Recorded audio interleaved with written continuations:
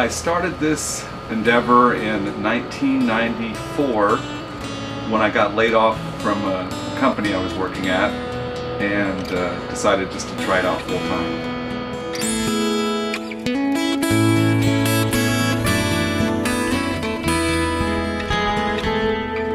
The first thing that everybody's got to remember is that your name has got to be out there, and that's exactly why we painted that mural. So that people would see our names on the mural and get to know who we were.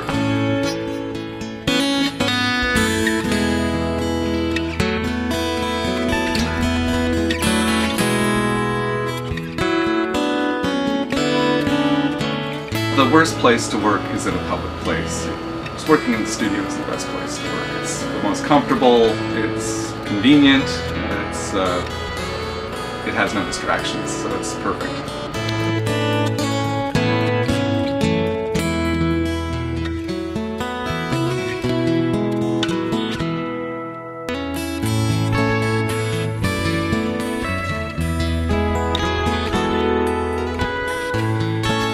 There is no job. There are no jobs for artists. In reality, you have to create your own job. And that's the bottom line. And you have to know how to pay your taxes and be a business and do sales tax and all that good stuff. You're your own business owner.